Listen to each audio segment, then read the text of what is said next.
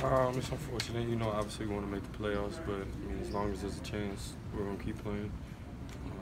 So all we could do is focus on Baltimore, winning that game, and then focus on the next, and whatever has to happen, happens. But, it's just tough. Why didn't you guys have your best today? I don't really know how to answer that question. It's like we just didn't. It's a tough question to answer. What happened on the interception? It looked like it was way over your head. Just football. He made a play on the ball. Do you have any opinion about deferring the coin toss and putting their offense on the field first? No, like Jarvis said, that happens pretty much. We always, the team usually defers. They get the ball. They're gonna obviously receive the ball, and that's just what happened today.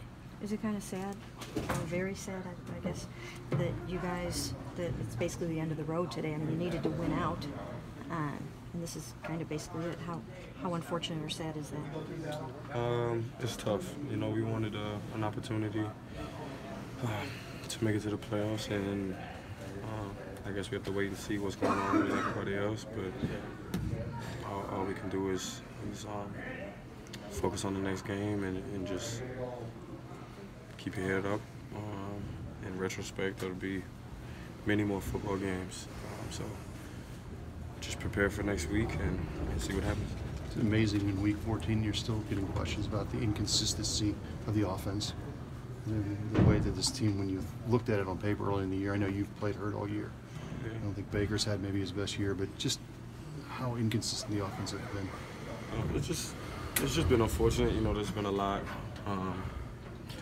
that's going on, and it's just been tough for us. So, as a team, we stuck together. We just didn't have the outcomes we wanted. I know you might not want to speak for Jarvis, but we saw the sideline, the heated exchange and things like that. Can you understand that sort of frustration where it just kind of gets to you? I didn't see it, but when you have a guy like that who puts his all into this game, endless hours of rehab and his craft and his attention to detail in the film room, he wants to be great. We speak of legendary things, and when you come out and you don't have the same opportunity to do that, it's tough, and we love this game that much. We care for it probably too much. It's unfortunately we're more than a football player, but it is our life, and it's such a short window of opportunities that every time we want to take advantage of it and make the most. So I understand him. I just know he wants to be great. You've said that you're all One in. more here. You've said that you're all in as long as you guys have a chance to make the playoff. If for some reason you guys do get mathematically eliminated, would you consider sitting the last couple of games in order to start to rehab and heal? It's a decision that we'll find out at the time comes. But as long as AD's on the field, as long as these boys are out here, I'm gonna go out there and give my all. Love football way too much to think about sitting out and doing all these things. But I'm here for this team, and like I said, we'll see better days. Along those lines, you're going to play the last two games?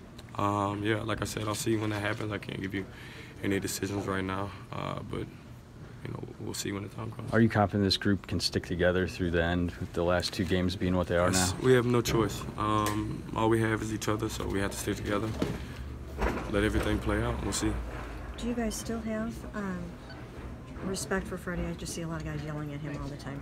Does this team still respect him? I don't really see that. We have nothing but respect for Freddie. I love him, so it's been a tough season for all of us, and we're all, levels are running high, emotions, and we all care for this game a lot. So I think that's the only thing. Is it hard to believe? I'm sorry.